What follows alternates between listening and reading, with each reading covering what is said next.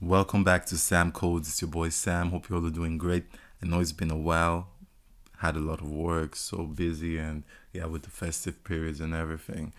But I'm really excited about this new year and the content that I'll be uploading on this channel. For sure, it's gonna be more frequent, better. We're gonna add some more production to the tutorials to really make it better and actually create a variety for everyone. But yeah, we're continuing the Google Map API because for me that's just something I really love doing. I like the difference, the changing, how to customize it and all that. So that's what we're doing today. Hope you all are doing great. If you're new to the channel, subscribe. You can check out so many videos that I have on this channel, the playlist, everything. Check them out. We make programming content, Python, JavaScript, whatever programming language. Sometimes we focus more on maps, but still it's really more about the broader picture of programming and understanding these principles, especially the basic ones, before you start using like frameworks. So yeah, guys, as you can see right here, this is what we'll be creating today.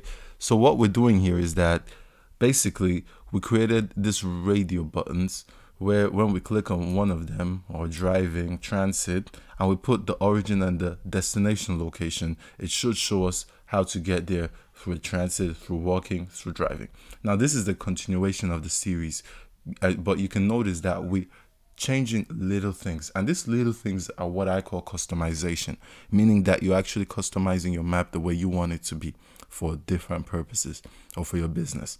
So yeah, guys, that's what we'll be doing today. I'll show you everything from HTML, CSS, JavaScript. And yeah, so before we get started, I'm just going to point it out. If you don't know how to get your API key, I really can't help you because I think I've helped enough. There's so many videos I have on this channel about how to get your API key, how to do your billing account, everything. So make sure you do that, because if you don't do that, your map is not going to look like mine. If you're lucky, you might be able to get your map working, but it will just have that watermark that says for development purposes.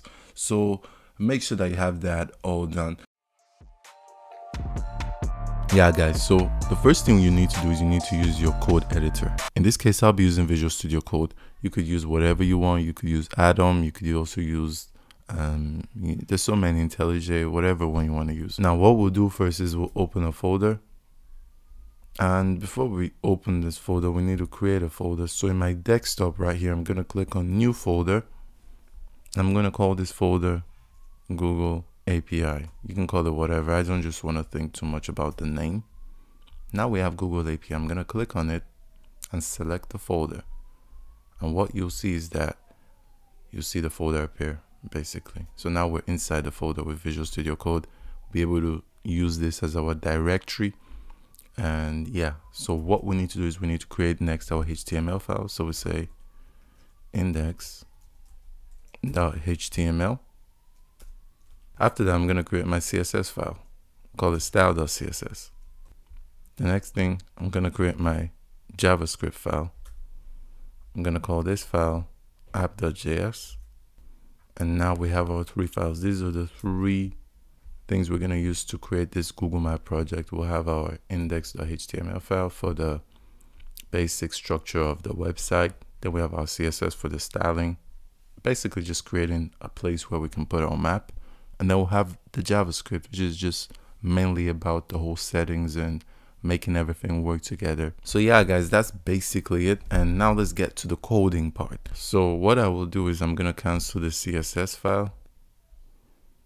Make sure it's saved, cancel the app.js. So now we only have our index.html file because that's all we need right now.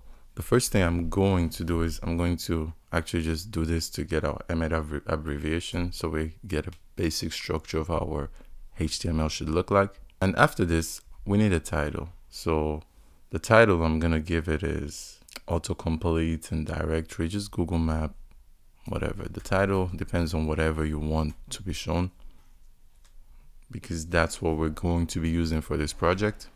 Now that we're done with that, I want to actually connect our HTML to our CSS and HTML to JavaScript, just so we have that done and not have to do that again. So we do the script source, and the source is the app.js.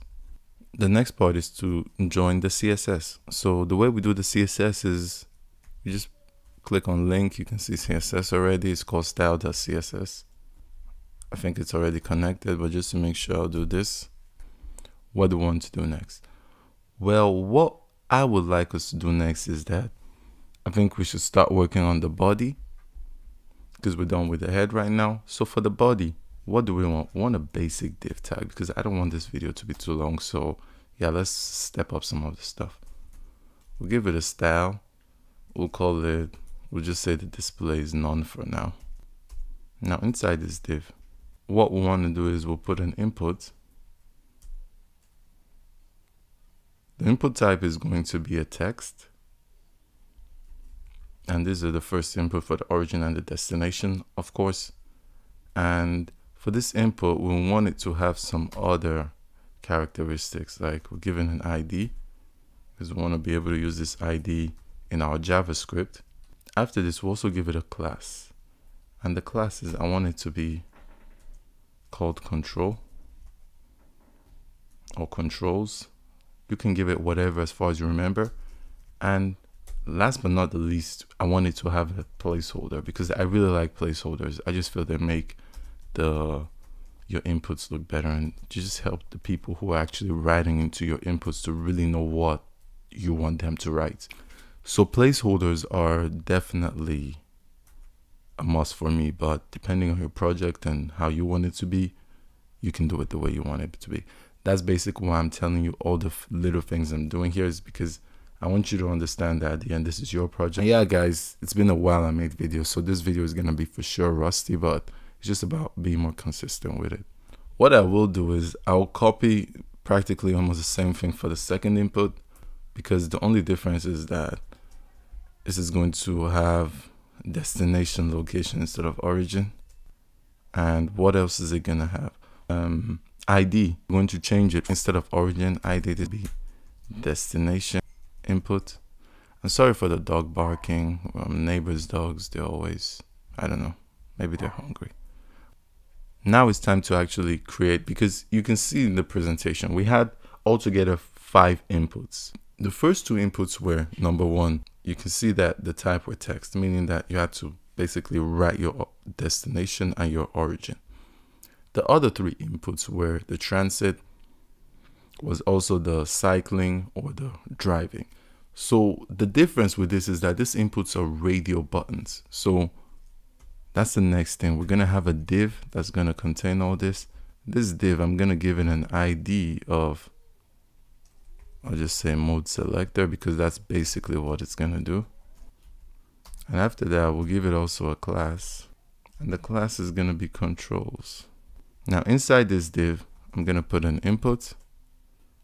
You see that text is going to have to leave there, because this is not a text input. This is a radio.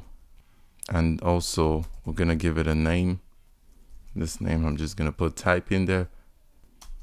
After, I'm also going to give it an ID, change mode walking, basically, because this is what is going to change that mode from wherever it was to walking mode.